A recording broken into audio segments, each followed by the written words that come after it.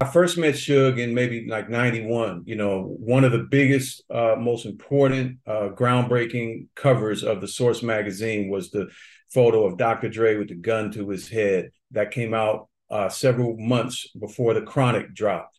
So I had gotten an advance tape of the Chronic, and I was riding around New York listening to it. I'm like, man, this is going to be a game changer. This is incredible. I ended up tracking down Suge, flew out to LA to go meet him and convinced him to give us the exclusive interview with Dre.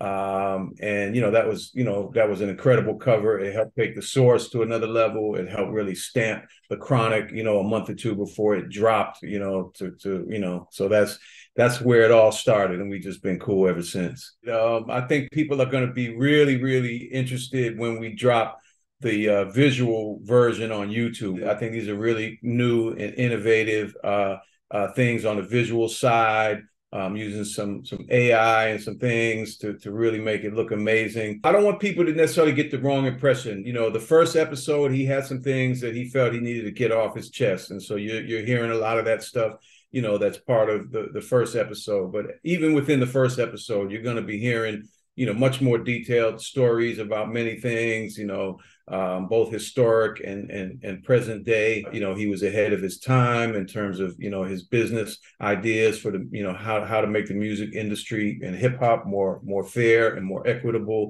and giving people what they deserve. And, many things like that he can share. And he's up on what's going on out here in the world right now. It's not like he's far removed and doesn't know. So he has a lot of, ideas and views on different things. So, the goal, again, is to do something that's not going to be, just him talking a bunch of shit about people. We're going to get that out of the way. Then we're going to get into creating something that can, that can inspire people, that can open their minds up, credible, conversations. Some of the conversations I envision him having with certain people, could be just so historic. You can't talk about the death of Tupac and Biggie Smalls without talking about the law enforcement and other forces that were involved, in my opinion, were most certainly involved in contributing to those things.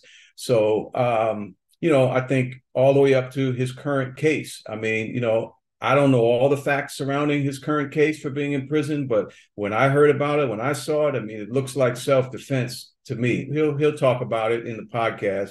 I think he believed that he could have beat that case, but with all the odds stacked against him. They've been trying to put this man down for forever, and they did it once and got him out of the way for a few years. And, now they're hoping that they can, keep him, for the rest of his life in prison. But, just like this podcast is popping up on people, don't be surprised if he ends up popping up one of these days. I don't know him to be a liar. I don't, this man is in prison. He's been locked up for, almost 9 years. He's had a lot of time to think and to get himself into the space that he's in now. So I just don't see, him being up there just making up shit or whatever. The boogeyman of hip hop is back. You better be scared because Suge Knight is back, launching collect calls on Halloween 2023.